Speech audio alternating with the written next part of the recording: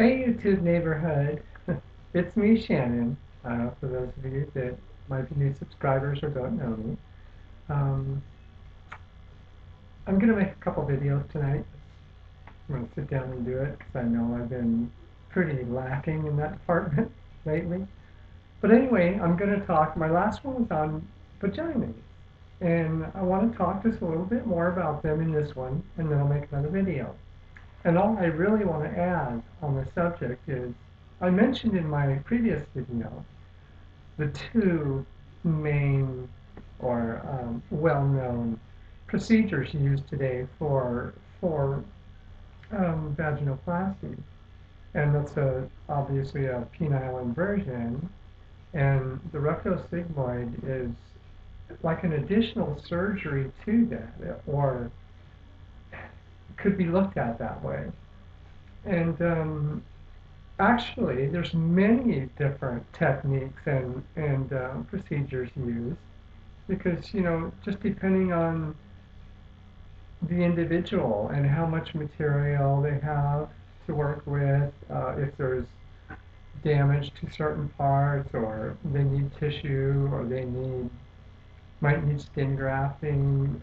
Who knows? There's a whole bunch of things, and I'm sure your surgeon, if you're a candidate for doing this one day, is going to give you his best assessment um, about procedure. And he's going to market and sell you his procedure because he wants the business. I mean, that's just part of the game.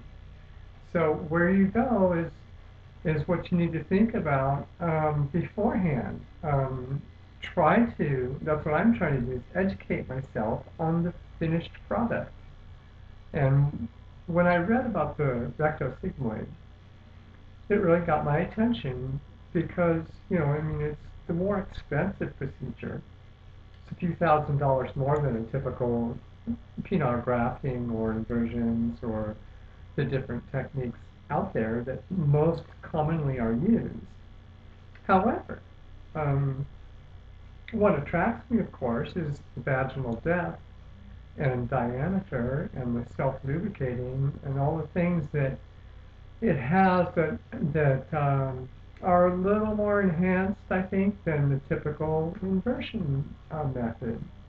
So that's really all I wanted to add to it. I mean, I'm kind of repeating myself, but what I left out is that there's more than two techniques.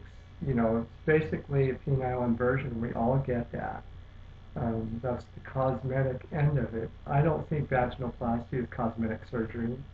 I separate this whole operation from like a boob job or facial feminization or buttocks or any modification to cosmetically feminize yourself. Those could be considered um, cosmetic surgeries, but I don't agree with it that vaginoplasty is cosmetic surgery.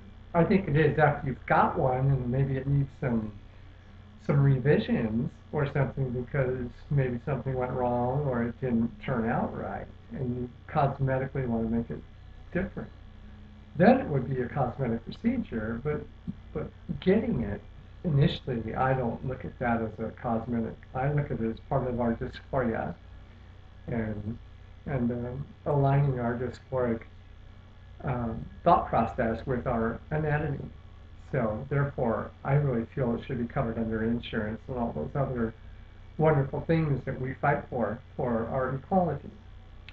Anyhow, so that's kind of all I wanted to add. That you probably all knew it anyway, but for those that maybe didn't, I'm making this video and putting it out there. So I'll make another video and talk to you all soon. Bye.